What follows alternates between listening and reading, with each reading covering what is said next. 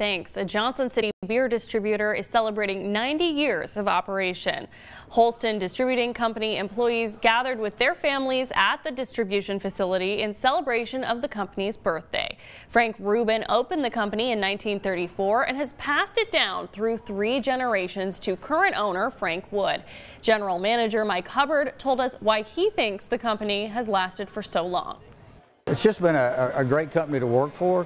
I've been here 40 years. It's just been a really great company to work for, and they believe in making sure things are done right. And I think that's that's really why it's lasted as long as it has.